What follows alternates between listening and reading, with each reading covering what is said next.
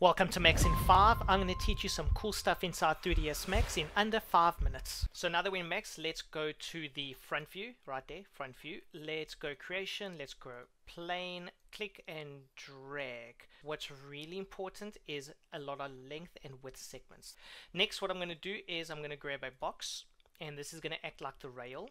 Let's go to the left view because I need to put it more or less in the middle, because remember we want the curtains to actually hang on the rails. Top view, make sure that we're happy with where it's positioned.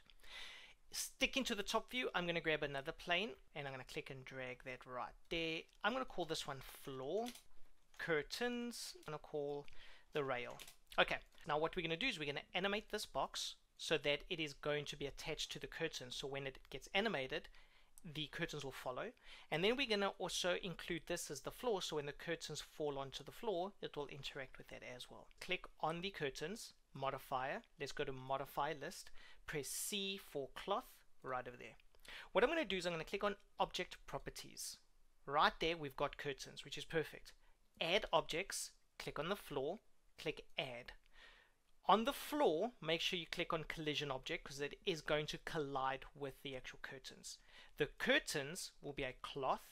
This right here is called presets. Just select any one you want, but makes more sense to put on cotton.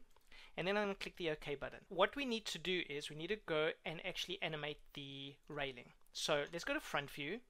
This button right here, hierarchy, affect pivot only. And what I'm going to do is I'm going to snap the pivot all the way to the left. Make sure you're on frame 0. Click auto key, click this button here which says set keys. Let's scroll to, let's say, the 25th frame, and I'm just going to scale it just like that. Deactivate auto key, go back to frame 25, click auto key again.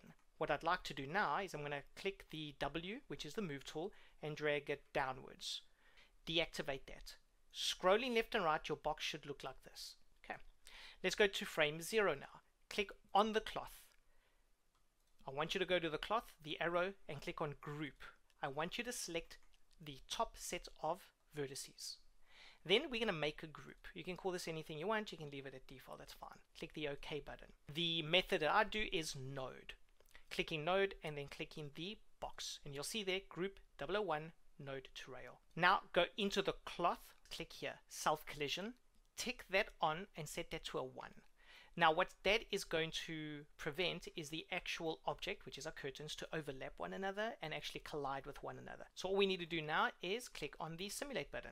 Okay, now that that's done, if I scroll all the way to the left and simply click the play button, look how cool that looks. The next thing that I want to show you is how to add a wind modifier. So what I need to do is go past the 25th frame. Any frame is fine past 25.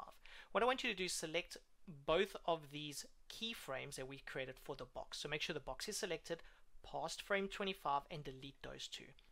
The next step, what you can do is we need to kind of pick a frame that we really like of the curtains. The reason being is because if you look over here, the curtains start there and end all the way there. So we can't have the wind blowing from, let's say, this frame or even these frames. It's got to be a frame past 25 because then it will actually still be tethered to the rail.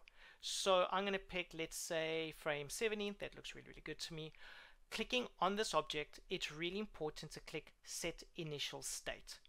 At first it appears nothing has actually happened, but have a look here. I can still animate, or rather I can still scroll through the entire animation, but look what happens at frame 0.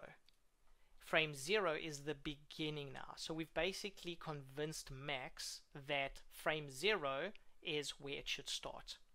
The next thing that I want to do is I need to create a wind force. So underneath creation, underneath right over there, forces, we're going to grab wind, and let's put this at a 5.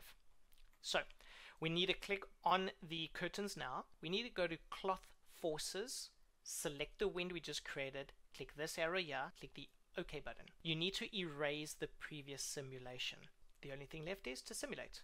Okay, now that that's done, let's scroll all the way and have a look at our new animation. Let's click the play button, and there you can see beautiful curtains blowing in the wind.